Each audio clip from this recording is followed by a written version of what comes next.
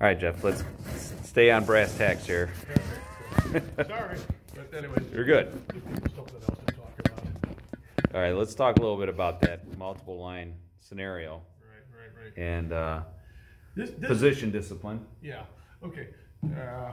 This is a scenario that's all across the country, and in some cases, the scenario is even exaggerated because now we're seeing 4 and 5 stories of wood framing, and we're seeing like a concrete base, maybe have stores underneath, or even parking decks, and now wood framing on top for several floors. It's being allowable, and I guess it was just accepted here locally. It's the new mixed multiple. Remember, that's what we used to call it? Yes. A mixed multiple. So regardless, if it's platform construction, everybody used to think that platform construction had inherent fire stopping. It's inherent fire stopping in the framing in phase, but once we have the tradesmen come in, and look, it's nothing you're going to stop, but they start putting the ductwork, the plumbing, the HVAC, they put in the electrical runs and things like that, but then all that inherent fire stopping in the shaftways goes down the tubes, because now you've got those openings for running all those utilities and so forth. So the fire problem is still there, okay? The potential is still there. Okay, so recently we were talking about and working with 3-story buildings like we were down south, okay? And we're going to say in this case, a 3-story wood frame building, this is your pipe chase from the bottom, runs all the way up into the cockloft and through the roof. You see so many of these flat roof structures, or even gable roofs now, with the white PVC piping, you know, for the vent stacks for your plumbing, poking through. Fire in the first floor here works its way into that pipe chase. And next thing you know, you got fire going from the first floor, and now it's working its way to the second floor, okay? All right. It's going to make a smoky fire because you're talking plastic piping. It does make a tremendous amount of smoke. I mean, it's just one of those things that we deal with now, okay? All right, so the engine that arrives first at the scene, radio communications, engine 1's on the scene. We have a 3-story frame structure, multiple dwelling and so forth, working fire, first floor, medium smoke condition at this time, okay? Like we talked about in the previous video and other videos, is that we'd like to see that line get laid, and in most cases, your line should be an 1 3/4 line. Because this is the one that we say is our interior line. The flows, especially if you have that 15/16 nozzle tip on it, 50 psi nozzle pressure, it's going to give you the flow that you would take in, and it would handle most of the fires that you're going to come across. If you're using a fog nozzle, I'm going to make a suggestion. Take a look at the technology that's out there. Look at the 50 psi fog nozzles. 50 psi, 175. 175 gallons a minute at 50 psi for a fog nozzle. And if you're looking one step beyond that, go for the break aparts. Have your 15/16 solid slug at the 50 psi tip or slug, and a 50 psi fog nozzle. Your guys will love you for it, because that Elkhart chief just settles the arguments. Yeah, it does. Beautiful. It does. It does a great job. And again, that thing that we talked about was pumping it at 50 psi. No over, no under, okay? That's the design pressure, okay? Don't confuse the American firefighter with all your little formulas and shit like that, okay? Stick right with the job. Okay, so that's our line going in. Think about your hose beds. When you're dealing with these buildings, are you going to be dealing with cars in the parking lot? Well, that's where, if you got cars in the parking lot, that might preclude your engine from getting into position properly. Then you might need a static hose bed. Pull off what you need, break it, hook it into the Y, and that's it. Make the call for water. You got your hose laid out, you got your working length right here at the front door. And when you're dealing with these buildings back home, I want you to think about that. Everybody says, oh, we need 100 feet for our working length at the door. No, you don't need 100 feet. How deep are these apartments that you're going in? 30, 40 feet at the most? So when you think about that, let's be commonsensical about that, okay? But anyways, you've got your line here, okay? And here's the point where you mask up, and again, like I said, you got a medium smoke condition. Without any water getting in this fire, it's going to become a heavy smoke condition, okay? So that's going to be the cause for multiple lines. Set your engines up so as personnel come available, and again, here's the thing before we get into that second line. Does your department require the second engine crew to team up with the first engine crew to make sure the line is all stretched out properly, free of kinks, and that they got enough guys to get in and start making a push in the fire? If that's it, well then it's going to be a little bit before that second line gets stretched, okay?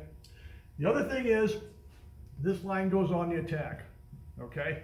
So once they knock those flames down there, and that we need tools, you need the hooks, because you got to start opening up the ceilings and the walls. Don't be afraid of that kind of damage. It's that kind of mentality that has allowed fires to burrow in there. You thought you got it out. You said, okay, we got our fire under control. Let's back this line out. And next thing you knew, fire was starting to pop out above you and the floor above, or the suite above in this case, okay? So don't be afraid to pull the ceilings. That's what it's all about. Again, this goes back to the old days of the combat engineers. But let's say we don't have enough personnel.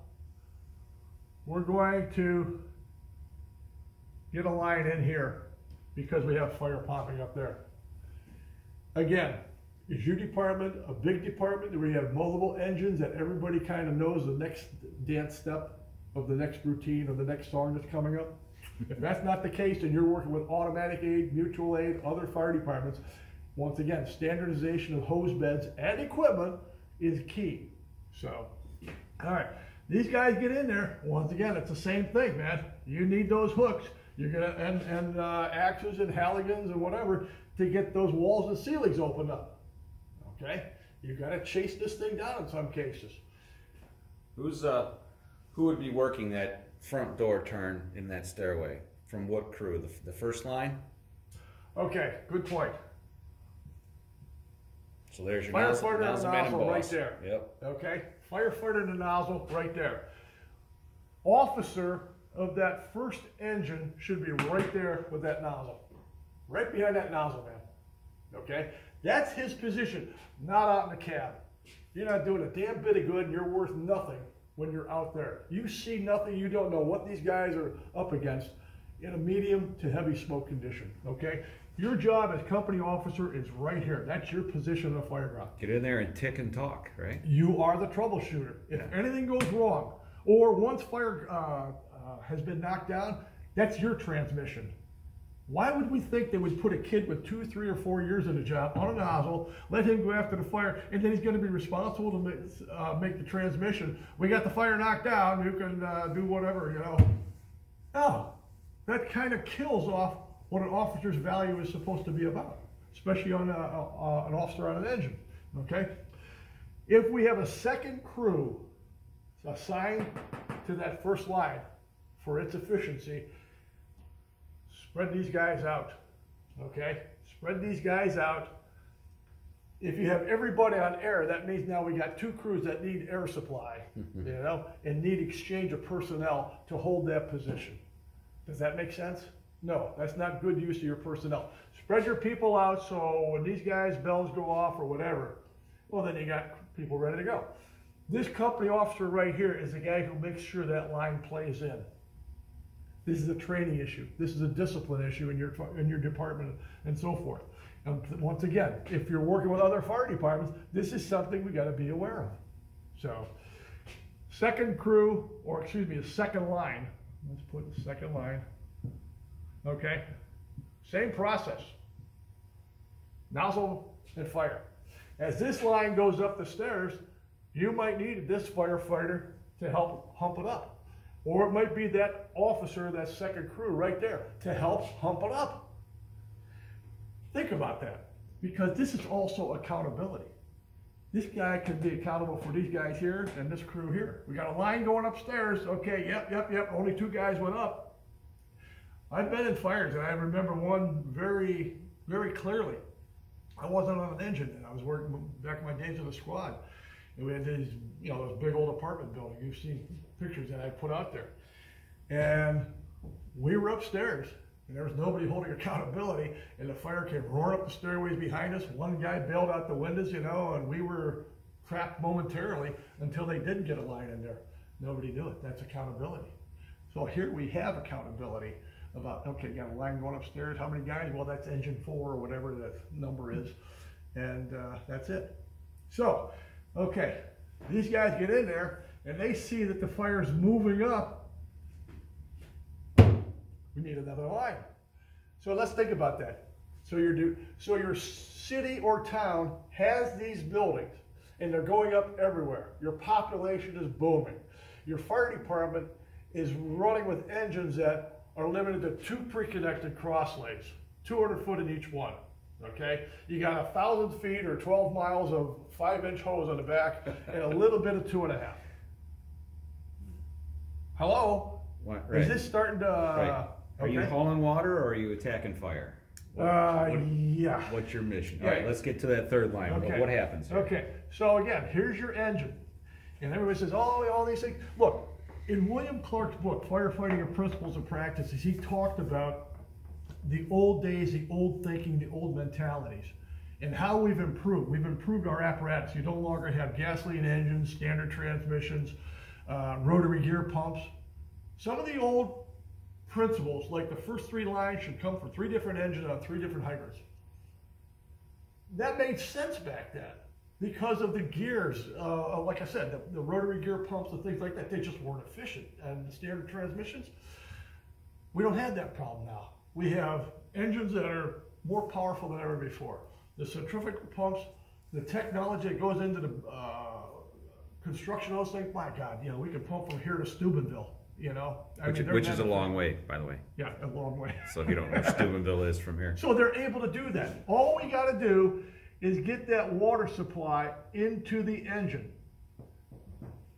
And Jeff, you know what we tell people when we're going out there and we're doing training work, we tell them, you count the turns in your hydrant. You know every hydrant on your system.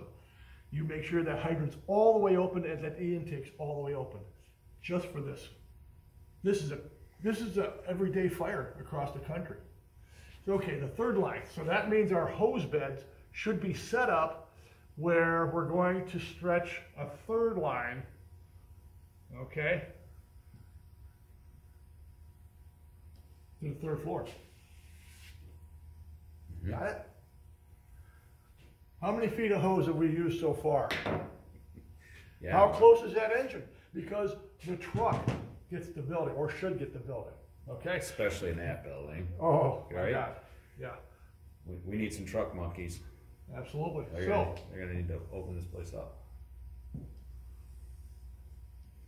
Throw the stick, if that's what you got, or get the bucket up there, all right? Remember, this is a wood frame building. So who's managing the turns there? Right here? Yep, all the way up. Well, okay, see, this is the thing about stretching dry as far as you can, because if this is an enclosed stair shaft right here, remember, once you open the door to that apartment with a medium to heavy smoke condition or developing heavy smoke condition, this thing fills up without any ventilation. Again, do we have windows that we can take out, or do we have the truck opening to draw out? Is that the best place to cut the hole? They might not be able to simply because of the fire's position. Because if we draw this fire over here, okay, and pull it up through the building, it's not good. Yeah, so you got to think about this. Okay, once again, here's the problem. So this pipe chase is taking it up. And again, without this line being able to get in position quickly, again, your 1 3/4 line, low pressure, 50 PSI nozzle, how many feet are you going to need? Well, that might have to come from a static bed, or you might have to piece it together, you know, in this case. And so these are all considerations. SL means supply line. Okay. Yeah, thanks. Okay, good. Okay. So you got your first line crew, boss, in on that, not with the nozzle man. Second engine in was helping with the first line. They're spread out, helping move line in. Boss is accountable at that first entry. So now the second line's in place. Does the second line people, do they help that third line get up to 3? They might have to, absolutely. Yeah. Because, you know, as we saw recently, you have a narrow hallway, okay? And that's another thing I want you to, you know, think about. You go to any of your apartment buildings, even the older ones, how wide is the hallway? Yeah. You can almost go like this and touch the walls, okay? You don't have a lot of room to work. And so that hose, you gotta get it up there and get it in a straight line as much as you can. Well, this here, we're going upstairs. We're winding upstairs. That's gonna eat up a couple of lengths of hose right there. Sure. So 1, 2, 3, 4, 5. You're talking at least a 5-length stretch. If this engine is reasonably close, okay, to the fire building. Static hose beds, man, that's the answer, okay? If you have a situation where you want to go with 2.5-inch hose, static bed, finished off with 100 feet of 1 3/4 or 100 feet of 2-inch hose. 2-inch hose with a solid bore 1 1/16 tip, or the XD nozzle, 250 gallons a minute and 50 PSI. Man, very doable. You know, killer line. And a 2-inch line, you're only talking 68 pounds of water weight in a 50-foot length. You know, so you've got great flow, intermediate size hose line that's got maneuverability, and the weight isn't going to kill your guys. This line here, I want to throw it out to you. Would this line here going up to this level require extra personnel? Let's say you got a 3-member engine company. Yeah, they can get 3 people can get it up. In most cases, take it dry as far as you can. So they take it dry to the second. They're masking up. They're getting ready to run up there. If they can do that. Yeah, and then the personnel on the first and second line, they're working their turns there anyways. Yep. They can work the turn for that third line as they go by. Right. And then it keeps them accountable because they're disciplined and they're at the place they were assigned to be. You're not getting guys from the first line up on the 3rd floor helping hump hose. Now, you know? Right. Now here's another thing. Okay, let's say we have windows in the stair shaft. Okay. If this fires into the cock loft and that truck hasn't gotten upstairs or to the roof to open it up and let it out, fans out. This isn't a one-line job up here. This is not a one-line job for the 3rd floor. Once again, rope stretch, okay? But the other thing too, what's going on in the back side of the building, okay? We have windows here. Ground ladder, okay? And again, you're not gonna put all your eggs in one basket. I hope your firefighting acumen and all that other stuff, you know, makes you realize that, yeah, we got a lot of stuff coming off this engine. Yeah, it's gonna do the job. But again, there's, how many sides to a fire? 6. So this demonstrates that firefighting is a numbers game. Absolutely. And there's a lot of communities that aren't going to be able to put 30 guys on a fire. Right. However, if you've got these buildings, you need to figure out your worst case scenario. How do we get 3 or more lines in service? Right. Who's going to do it? What's it going to look like? Well, let's just throw this one out there. Go back to that 2-inch line. The potential of that 2-inch line, as you know, we go out and we show people how to flow 240 to 260 gallons a minute consistently through 2-inch line. Well, if we only got 3 people on the engine, 2 people can get that line stretched. If you got a good body of fire, now you got some good knockdown power, and that's what we're looking at. Knocking it down, and maybe that'll get us a step up on this fire. So when the rest of the cavalry comes on the scene, which again may be a piecemeal approach, depending on where you're located and so forth, but it might be just what you need to hold this thing till we get another line stretched and reinforcements come and so forth. Yeah. So this is like we said, a fire that's happening across the country every day in this country. And the thing is, truck work complements engine work. That's so important. I just don't get it, why we can't figure that out. You know, truck work complements engine work, especially in a situation like this. Yeah. So that's why we need that truck crew to split. We need inside and outside guys. Right. Gotta happen. So, yeah, and so okay, fire's out and so forth. We've had fire on all 3 floors, and the thing is, the question, well, I'm the officer on this line, or this line, or this line, so I'm just going to back my guys out. I think we got the fire out. We got our fire out, is what they're saying. We have our fire out, so we're out of here. No, no, no, no, no, no. See, that's where the incident commander, the battalion chief, or the assistant chief running the show, you can't be in a rig half a block away with your crayons doing this stuff. You're supposed to be at that fire. If you want to have a command post setup, especially when you have multiple lines, multiple companies, yeah, absolutely. Totally makes sense. But have good view of the fire. That was one of the things that was taught many years ago. View and visibility about what's going on. When it comes time to withdraw lines from this building, in the old days, it was called orderly withdrawal. Emanuel Freed talked about it in his writings. And the idea was, these guys are depending on this line and they're depending on this line to put their fire out so it doesn't get up and trap guys. Remember, you're going to have truck guys running around in here, or squad guys, or whoever else may be available to do searches, to do ceiling pulls and things like that, search for fire in heavy smoke conditions. Well, if the shit hits a fan, okay, or if we have people taking their lines out, let's say these guys say, oh, we got our fire out, they pull their line out. The fire relights or reignites or whatever, okay? And now it starts involving this place and works its way out here. But again, you're going to have the building opened up maybe at this point, and it's going to create a draft. Okay, we've seen that. We've all experienced that before. Oh my gosh, you know, there it is behind us. This is the whole thing about these people and fire ground discipline and those incident commander, battalion chief, assistant chiefs, making sure things are in place and accountability is in place. Okay? You might end up with 5 or 6 or however many lines in this fire. That's just a guess, depending on how big the building is, how many crews you got on the scene. If you have a simple structure like this, or do you have a U-shaped, or do you have a circular building where the fire is going that way, that way, that way, that way? You know, are we going to fight this fire, or are we going to try to cut it off? Are we going to hit it hard here, cut it off over here, and try to localize it?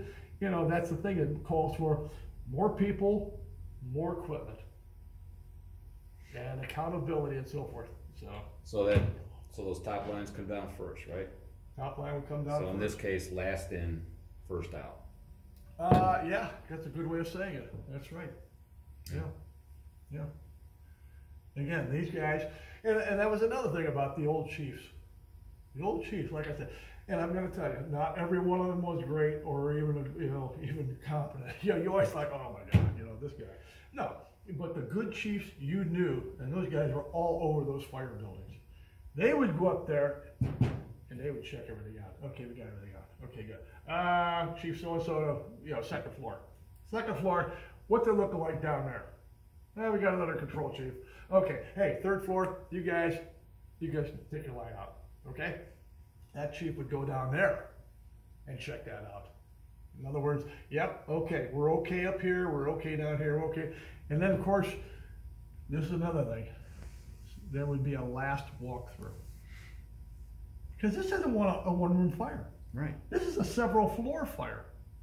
So, you know, I think that's one of the things about us old guys, you know, we saw it back then, how it would fall in place, you know, and I don't know.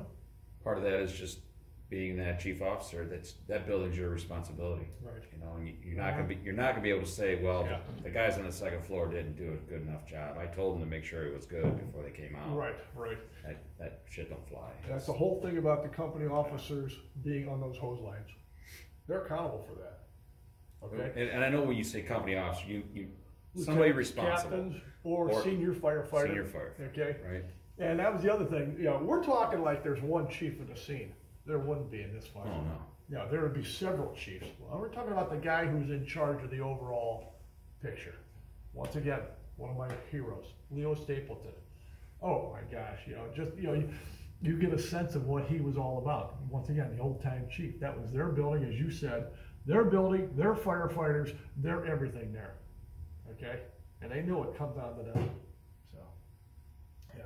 None of this stuff where you're relying on somebody with 2 or 3 years in the job is now a lieutenant or a captain or even a chief, like you see in some places, you know. I got 4 years on it. I got a white shirt and gold and so forth like this. Like, oh my God. So, yeah, you're all of a sudden responsible for people's lives and property, but more importantly, your crew. If you're in that fast-growing organization and the way the world is, you've got young people in charge. All more reason to be humble and careful because you don't have the experience behind you. Yep. Yeah. These kinds of fires, they've always been there. Now they're in different types of construction. Yeah. Same problems. Yeah. Same solution. Yeah. Lots of lines. Lots of people. Yeah. And engine work is complemented by truck work. So, kind of a simplistic overview, but you know. We get it. Oh yeah. All right, great. All right, super. Thanks. And that's what we'll be working on.